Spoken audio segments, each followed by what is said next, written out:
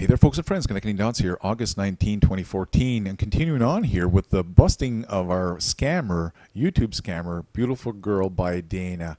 Yes, folks, he's been blocking, he's been deleting, he's been name calling. Oh, you'll hear a lot of stuff. And by the way, if you have kids around, get them away from the computer, because I'm actually going to play some footage here, some audio footage of how he treats someone on his radio show when the person lets him know that he didn't believe in his theories of these 5,000 species, and also tells him how he's contacted 5 seafood merchants on the Sunshine Coast, and they all said all of his claims are absolutely bogus. We know that, but I just want to let you know that he's censoring. He's going to say some very nasty stuff.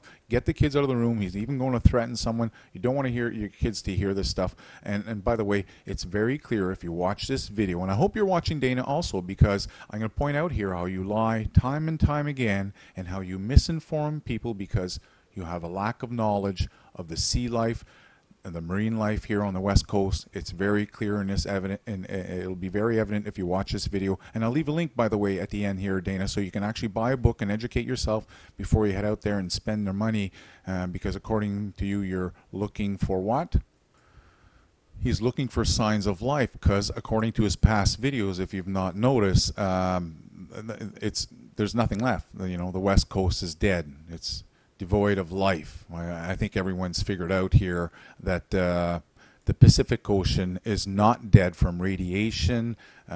He hasn't got a single shred of evidence, and in every one of his videos he keeps pulling out the same pictures time and time again. Now this is from last night's show here, folks, and I'm not going to go through the entire thing, but I'll tell you that within the first 4 minutes of this thing, you'll hear him talking about, in the first 27 seconds here, he talks about there's no harm going to have a look. Well, according to you, you don't need to have a look, Dana. You've already gone up there for 9 days, and you're coming back telling us all that 5,500 species have disappeared, which they haven't. But there's no harm going and having a look. No, we don't want you to spend $20,000 on a boat to go have a look to let us know that it's all there. If you just allow people to post the information on your YouTube comment section, we'd all know that you're lying and there's lots of life. So at 1:08, he goes on to say that he went around 200 kilometers, but like I said, he keeps talking about the same pictures over and over and over. Okay? It's sad here. I mean, the biggest, another big, I don't know if he realizes it, but you know, at the 2 minute and 32 into this video, he goes on to talk about how the phones were down all weekend. But he says I was on the phone all weekend, and I said he says I did a 2-hour radio show. So which one was it? Were the phones down or not? Who knows? At this point here, like I said, I'll point out here that he does not know anything. He seems to be lying. People have pointed out here that he can't even say the names of the towns in his videos that are on the West Coast. Do you folks get this? It's like saying you live in Montreal, but you say, I live in Montreal. You live in Montreal, Montreal, tabarnak. You learn how to speak. If you can't say the words, then don't say them at all, because people are going to point out that you're full of shit, buddy. So his latest thing here is he's telling them all snails. No, these are hermit crabs. I mean, I'm shocked. This guy can't even tell it's a hermit crab. What's wrong with him?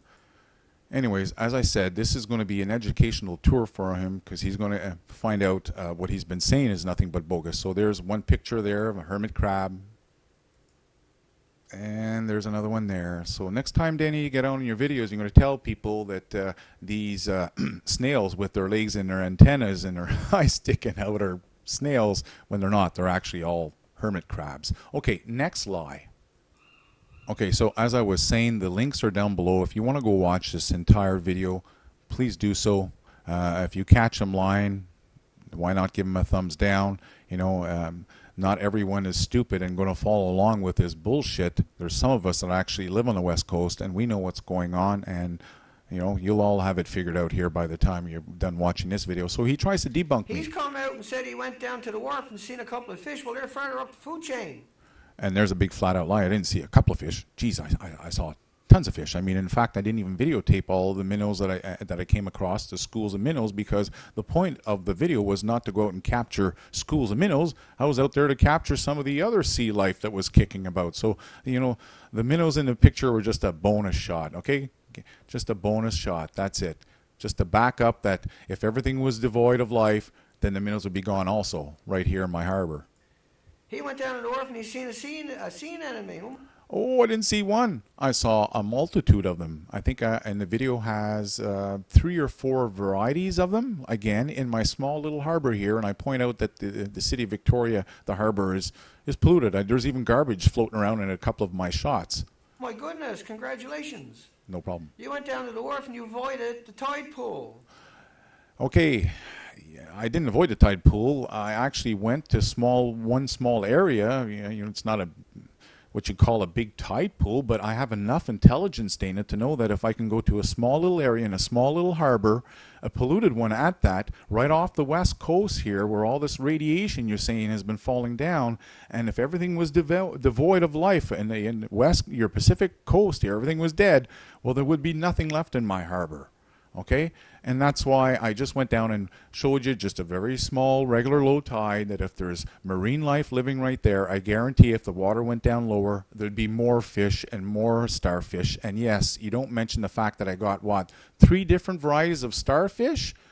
You don't mention the shrimp, you don't mention all the mussels, you don't mention the limpids. I got lots of sea life. You're lying to your friends. You're not even telling them about all the crabs that popped out from the rocks. Anyways, folks, I got to continue on here because, you know, it's all gone. Okay, last little clip here, proving he lies again.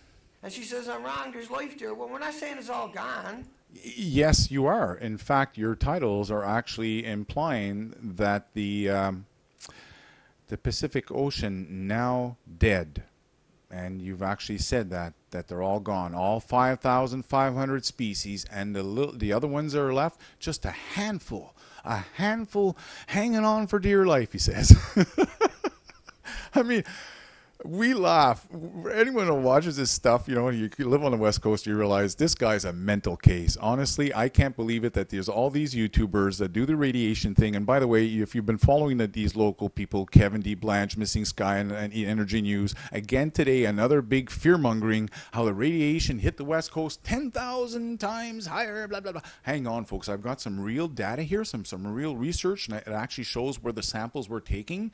And it doesn't minimize. It actually tells you, yeah, right now it's low, but there's a good possibility that this is going to go higher. Okay, so those of you that think that all of the biology and all the friggin' universities are all corrupt, and which I'm not saying they're not. Okay, there's a lot of them that are. They're controlled. There are some independent labs out there that'll post some real information to let you know that, no, not everything is dead. Okay, so this is the part here where you want to get the kids out of the room because he loses it and he threatens and he swears he's bad.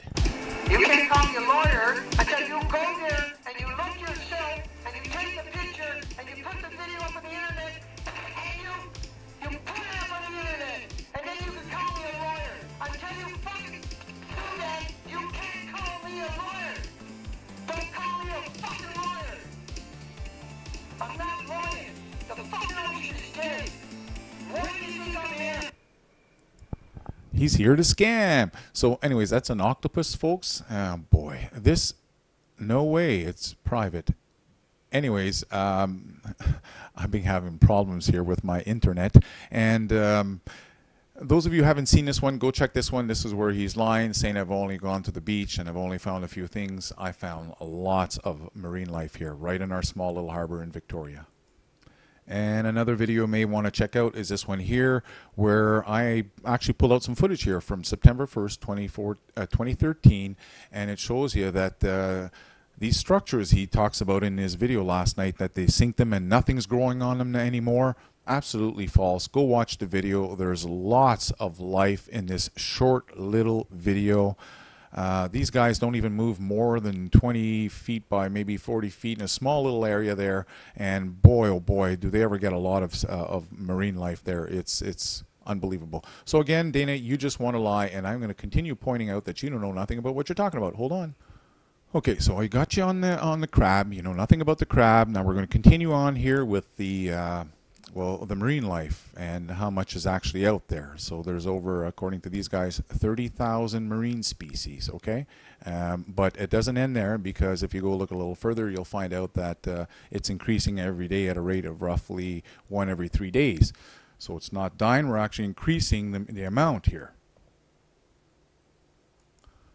Okay, Dana, this is where you really want to pay special attention here, because it's going to go into hyperdrive so you can really get a hands-on on algae and seaweeds and understand the different groups and what's going on and how many species, okay? This is very important because you keep saying all kinds of BS in your videos, and it's obvious to many of us you don't know what you're talking about. So here they're talking about the 10,500 species of seaweeds classified in 3 different divisions according to their pigment and storage contents in their thallus. So we have red algae, brown algae, and green algae. So folks, whenever you see brown algae anywhere, don't think it's the end of the world and they're all dead. Okay, and as I said, all the links here to everything you want to see, I'll leave it down below so you folks can spread this information, because there's too much disinformation and too many YouTubers, well-known ones, are promoting the same lie here. Okay, so once again here, British Columbia is a veritable hot spot of seaweed biodiversity with approximately 650 macroalgal species found in the waters of the Pacific Northwest, folks. So think about it for a second. If they were all gone, do you not think that people would be talking about this? Obviously, there's no doubt about it. This person wants to mislead you. He doesn't want to give you this real facts. He's going to go at a low little tide without walking into the water anywhere, and because according, he's in a wheelchair, so he didn't take the pictures. Whoa, God, that lets him off the hook an awful lot, eh? Anyway, so now what? We're going to blame Terry Daniels for not representing the true facts on the West Coast? Well, that's an easy way out. And by the way, I noticed YouTuber, what's his name? Nibiru Magic 2012. Well, now that the magic's gone out of the Nibiru crashing and the whole 2012 fear-mongering, and he's not working on climate scam, or actually it wasn't a scam to him, it was actually real climate change. He's now proceeded on to Fukushima, and he was going to go on this expedition, and he's backed out because what? He's got a criminal record. Folks, think about it. If he was willing to go 6 days ago and he's backing out now, what changed from 6 days ago? You tell me he just found out he had a criminal record? And by the way, you can travel to another country with a criminal record, but I think he actually did the smartest move he could possibly have done. In the last 6 days, he's watched the videos here that I've been posting, and he's probably figured out for himself it's part of his scam, but I think he already knew that, and he's backing out. Because he reads the comments. You see how many people are against this crap. So again, when you're taking a look at a picture here from far away, and many of you look at this and you're like, oh my God, everything's dead. No, I think it's pretty evident here that there's all types of algae, and you can't have someone just showing you one type and telling you it's all dead. Now, another good thing here, if you look up closely in this one little picture, which is what I've mentioned about Beautiful Girl by Dana, all of his pictures, he's far away. There's life right in this one little picture. On top of the red algae, I hope you can see this, okay? Barnacles and snail. Is it a hermit crab? I don't know. I'm not close enough. At this point here, I would probably say it is a snail. However, the point is there's life there, and you can't have someone show you pictures like that or whatever and let you know what, the rocks are bare and there's nothing here, folks. It's all dead, okay? There's lots of kelp. The problem is he didn't go in the water, neither did Terry Daniels, and he's telling you this bull kelp here has apparently disappeared. Folks, this is like a tree, okay? It grows 15 feet high. As you can tell here, the top part here is what floats at the very top, right? It's like a bulb of air inside there. And this long stem goes down, like I said, roughly 15 feet. So this is tracked here on the West Coast because guess what? Bull kelp is one of the most common Pacific Northwest brown macroalgae. So if this all disappeared, I guarantee you everyone would be talking about it, okay? A lot of universities here on this West Coast, and a lot of people taking biology, okay? It's pretty evident. So, Dana, I'm going to leave you a little book here at the end. There's a link down below. You can get educated on the seaweeds because obviously you don't know what you're talking about, and you're showing pictures like this and telling people there's nothing there when all you have to do is go up a little closer and find out that there's tons of life. Anyone can pull out a picture and say there's no life. But if you live out in the desert, you know there's lots of life. Okay, I'll leave a link down below for the current results here, but you can hit the screen, hit the space bar, and that's basically what they're telling you, folks. Here's the latest results here from August 14th, okay? Take care. Hope you enjoy the info. Spread it. And by the way, the police have been called, not by me, others